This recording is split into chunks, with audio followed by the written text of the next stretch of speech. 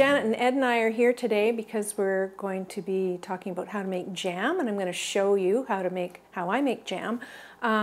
Making jam is something my mom taught me how to do, and I think it's something that's easier to see it being done, to know what how it is gelling is the important thing. All the other things we're going to be doing today are common to canning many things, so you can apply those things to doing any kind of canning, pickles and fruit and other jams. So to start off with, I just let you know that we're doing one batch of raspberry jam. So it's 5 cups of raspberries with 1 package of pectin and 5 cups of sugar, and I've got that all measured out. I have my jars that I've hand washed. They're already in a 225-degree Fahrenheit oven, so that they'll be in there for 20 minutes. And I already have my canner that we will be putting the finished jars into for 10 minutes starting to boil. So just what you need is you need a canner, you need a big pot. I recommend getting a canning book. You can get these wherever you buy your canning supplies. Bernard and Ball put out good ones. They have recipes and all the techniques so that you turn out with a good product that's safe to eat, so you don't have spoilage or nasty things happening. I like to get my jars ready. So they're in the oven, like I said.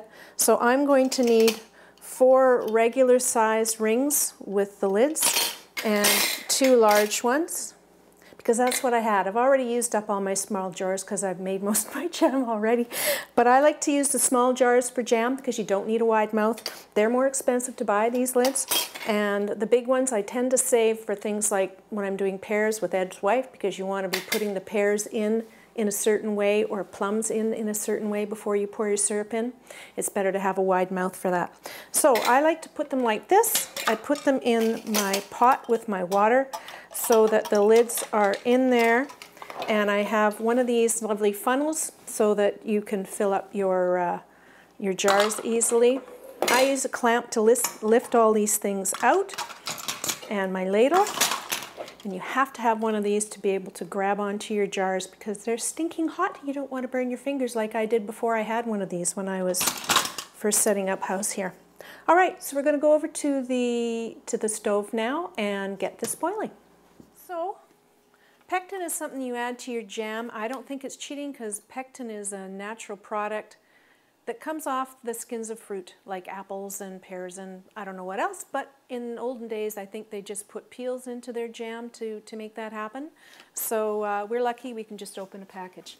They come with a recipe in here, and it tells you, how much to put in. So today, like I said, we're doing 5 cups of raspberries, and I'm going to mash them just a little bit before I put the pectin in and turn on the heat.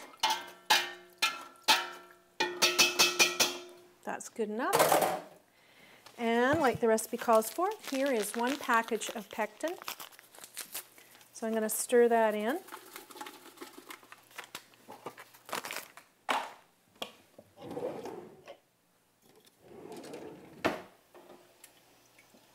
And turn on the heat because we want it to come to a boil. And when it comes to a boil, you boil it for a minute, and then you add your sugar. And I have pre-measured my sugar because you need 5 cups of sugar, so I have that all ready to go.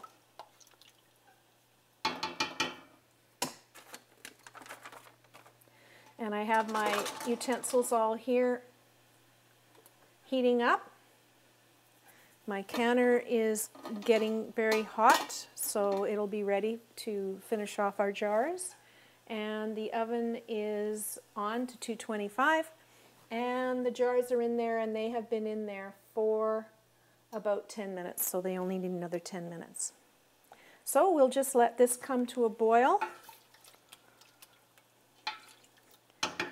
and we'll do the next step. All right, so this has just started to boil, so I'm going to add about a tablespoon of lemon juice. It's actually your lemon juice, my dear, because you gave me those lovely lemons that I juiced and froze. So I'm adding about a tablespoon of lemon juice. It just makes the flavor pop, I think.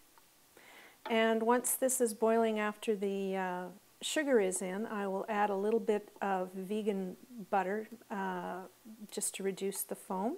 So this is boiled for about a minute. And we are going to add the sugar, which I already measured.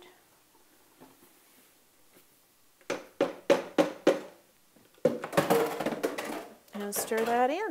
Sorry about the noise. Now once this starts to boil again, that's when we will time it for about another minute. As soon as this is dissolved, I'm going to show you what it looks like when we do our gel test on a plate, and then we'll be able to compare that with when it actually starts to gel. So I think all the sugar has been stirred in, and we'll just let that come up to boil again. Okay, so this has come to a boil now. We've got our pectin in there, some lemon juice, as well as the measured sugar, and it's come to a boil. So we're just going to show what the gel test looks like before it's actually gelling. So I just put a couple of drops on there, and you can see that it's just kind of drippy. It's starting to foam a little bit, so you can add a wee bit of vegan margarine. If you like butter, you can do that too, just to reduce the surface tension so those bubbles collapse. It's a chemistry thing. It's like when you're in the bubble bath, you got all those bubbles, then you bring the soap out and all of a sudden your bubbles disappear because they just can't stay up on the water anymore. So this helps reduce some of the foam. So we're going to boil this for about a minute. My mom also used to do this, and she'd say if the two drips roll together, you're getting close. So they're starting to come together there.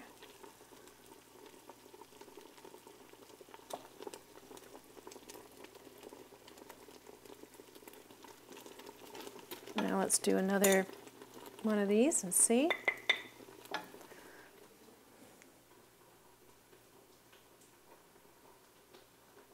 It's getting there. It's not going to take long. So it's boiling like mad now.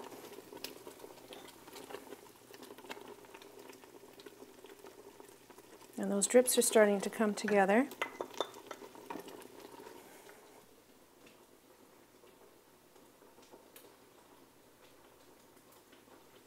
And I think that's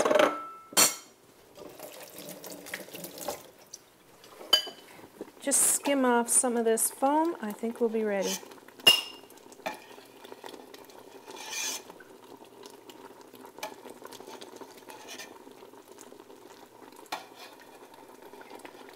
And it's important not to make large batches because we're not a factory. We can't fill these jars fast enough to not spoil the jam. I think that if you overboil things, you ruin the flavor and the color. Just do another batch. It really doesn't take that long. So yeah, that's ready. We're going to turn the heat off.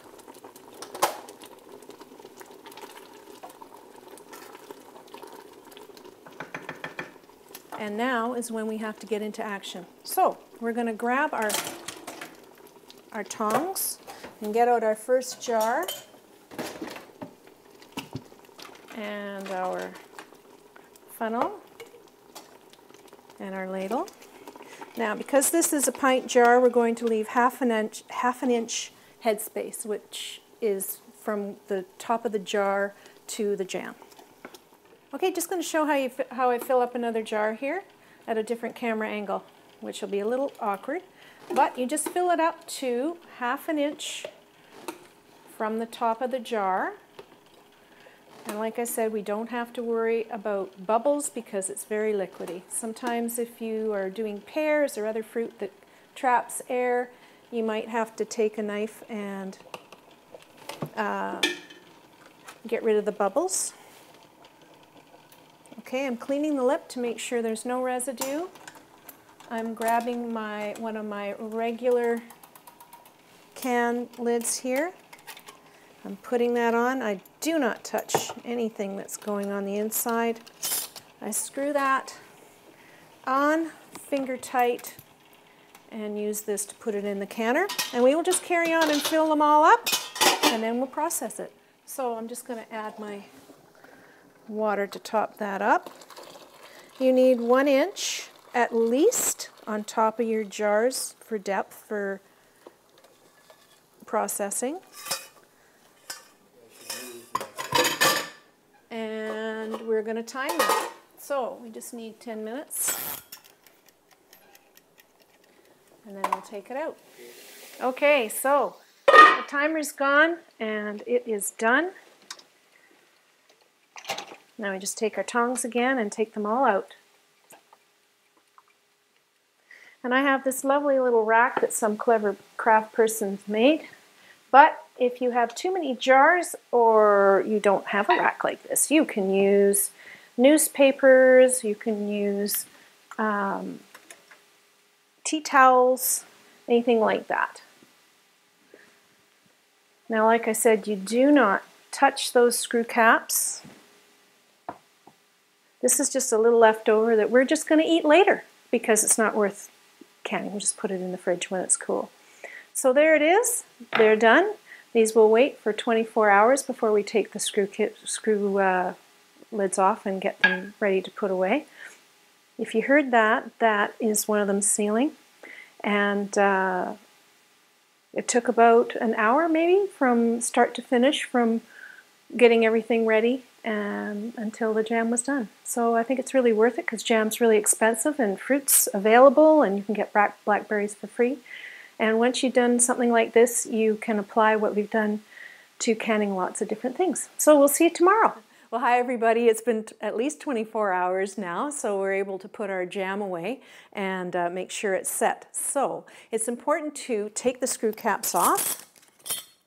You don't store them in the screw caps because there can be materials in here and you need to use these again. Why buy a million of them? I can use these again tomorrow if I'm going to make another batch. So I don't have a lot of them and I reuse them and I wash them, make sure they're thoroughly dry, and then I store them. So we will let those soak, and what you do before you put these away is you give them a rinse and make sure that there's no material around here, and just give them a wash. And I'm going to do that right now. I'm going to put them in the sink and just give them a little wash. It's water and soap. Then I'm going to dry them off because we're going to label them.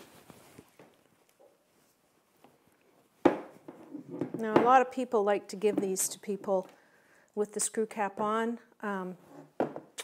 I just don't think it's a good idea. They don't really recommend that you store them that way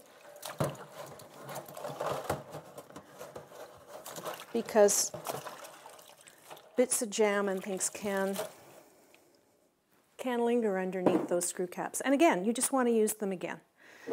So, once these are all dried and clean, I don't stick labels on because I find them hard to wash off and I'm lazy. So instead of putting a label on here, I just write on the top. So what I put on here is 0820 and raspberry. And if you want to give some to somebody, what I recommend is getting these lids. You can buy them in boxes of 8. They're not that expensive. Here's ones for that size. And here's one for the wide mouth. And that way when somebody opens up their jar of jam, then they can, they take this off, put this on, and then they can put it in the fridge. And they don't have to worry about this falling off or with the screw band or whatever. It just works a lot better. Some things that you buy do have screw caps that will work for the small size, maybe for the large size. There are spaghettis that actually use canning jars so that the lids on those you can use for your canning. So that's the way I do it. I hope you'll try making jam. It's really fast and easy. It can save you a lot of money. You don't need a lot of equipment because you just need to buy a few things like I pointed out yesterday, the clamps in the jar grabbers, and a canner which you can use to can many things and pickles and fruits and things like that. So buy yourself a book on how to do it and start canning. I hope you had fun, and thanks for watching.